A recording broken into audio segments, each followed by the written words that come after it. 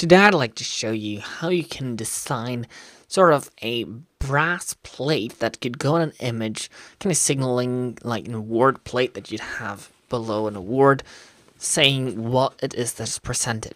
And I had to do this for a project of a series of photographs, and I needed something elegant to put on, so I did my own brass plate simply.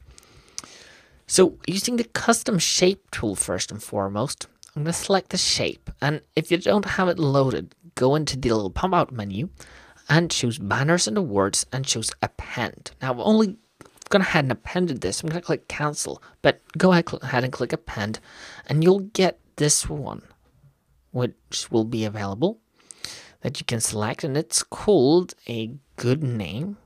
It's called banner 3 simply. And with this, I'm just going to drag it out, holding down shift key to keep it scaled to how this was meant to be. And it's going to come in as a big and boring black one. So I'm going to double click here to select new color, and let's pick sort of a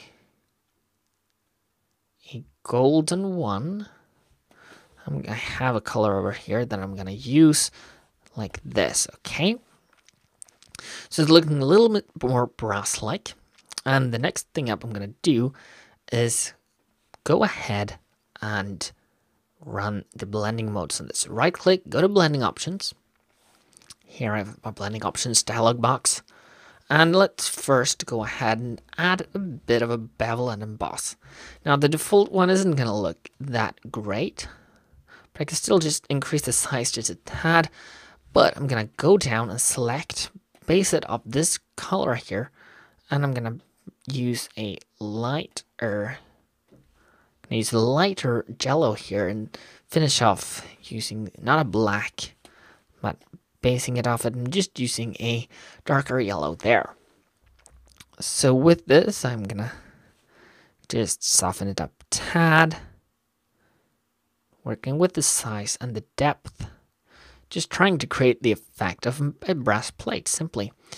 And something like this, I think, will look good. And why not just add a little bit of a drop shadow to this? Let's use global light, set the distance just a bit, increase the size a tad, and we've got a drop shadow. The next step off here is to add a gradient overlay.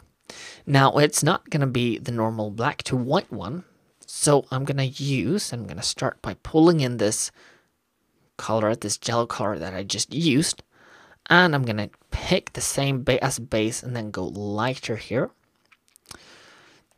And with this as a base, I'm going to click OK, but I don't want it transitioning from top to bottom. I want to pick reflected. This means that it's going to, right now, place one side here in the middle. So if I decrease the scale, you'll see we get a solid line in the middle with the other color at both sides. But I want to rotate this, so I get it a bit cross here and hit reverse because I wanted the other way around. I want the lighter one to be in the middle. So I'm going to increase this, and I need to make it slightly more dramatic. So I'm going to reduce the, going to darken it down at both the sides, just a tad, and maybe make it just a tad lighter in the middle, making it shine a bit more. Click OK. Go ahead and change the angle just a bit more. Increase the scale so we get this sort of brass plate. So I think that's looking really good. Just the last step, I'm going to add a little bit of a stroke to the inside, not 7 pixels, more like 3 or 2 pixels here. And I'm going to use, again, I'm going to base it with the yellow color. In this case, I'm going to make it really dark. And I'm going to slide it out, make it just a lighter opacity. Something like this. Hit OK, and I have the base of my brass plate.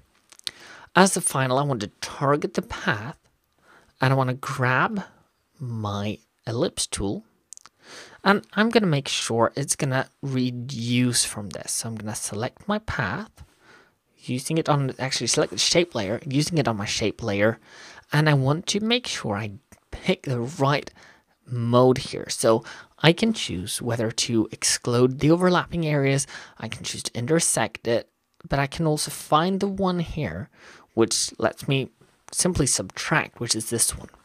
So I'm going to let it subtract just a little hanger in all of these sides. So I'm just going to drag out, say here, and I'm going to just try to do roughly the same size and position in all four corners. So there, I'm just punching a hole through this brass plate. Maybe well, that wasn't smaller. So something like this in all corners. There we go. Obviously, you want to spend a little more time getting this to look right. Maybe make it a little bit smaller than I did. And then you can maybe just fill, creating your new layer. You can go ahead maybe and use an ellipse tool here to fill this in. Let's start with a black color here, especially if you made it a bit smaller. And we'd make this look a bit more like there was some nail in here that was actually fitting the hole in a good way. So just duplicating using Command J, placing it in here. And I probably personally want to go with slightly smaller holes, but here we go. We have a brass plate. We can increase the strength of the gradient if we want here, but you get the picture. It's a brass plate using a couple of simple effects inside of Photoshop.